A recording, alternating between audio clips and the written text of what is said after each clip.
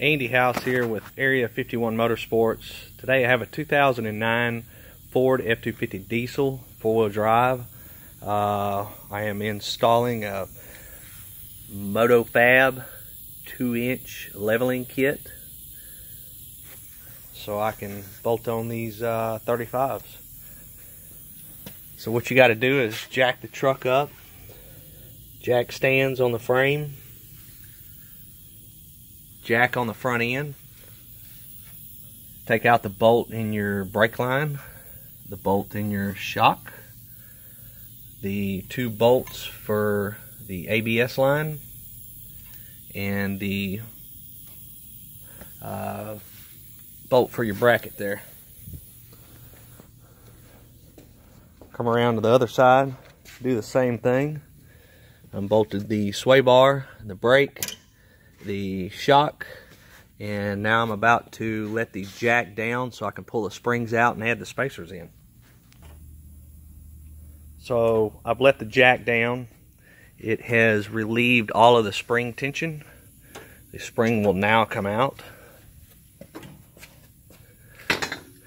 The next step will be to remove the purchase here and then add the spacer in between that, put a new bolt in it, put the spring back in, jack everything back up.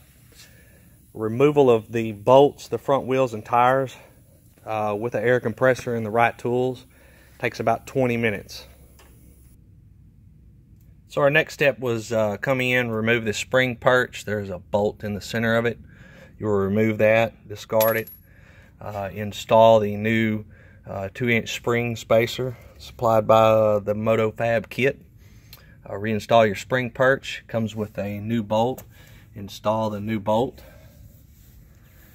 and that takes care of that. Now the next step will be reinstall the springs and jack the front end back up. So I've come back in and installed the springs. As you can see down here, you'll notice that the spring is positioned, has to be up against the bump stop here. This will cause issues if you don't put the spring back in correctly. Next step, I'll jack the axle back up and bolt the suspension back up. So everything is installed now. I have reinstalled the shock bolt, the two bolts for the ABS wire, reinstalled the brake line bolt, and have reinstalled the sway bar linkage. And that completes this project.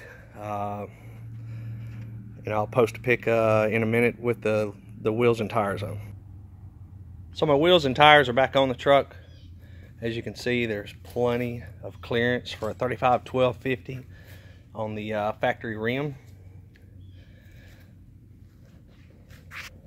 A lot of ground clearance.